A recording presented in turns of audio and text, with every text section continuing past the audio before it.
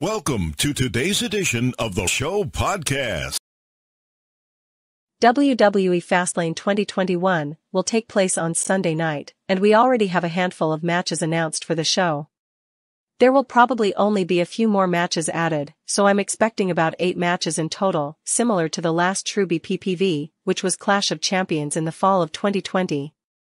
Here are predictions for each of the official matches, as well as predictions for which matches could be added to the card.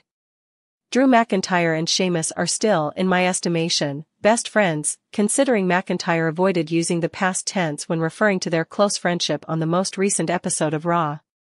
So there's hope that one big match between them at Fastlane will lead to a highly anticipated tag team run. I can't see any way Sheamus wins this match. The funny thing is, I'm actually more impressed with Sheamus in 2021 than McIntyre, because Sheamus is finding new ways to more than just stay relevant, he's reaching new heights.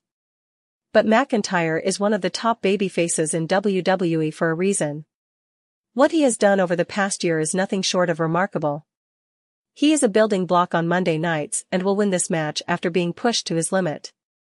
You know these two are going to do whatever they possibly can to steal the show.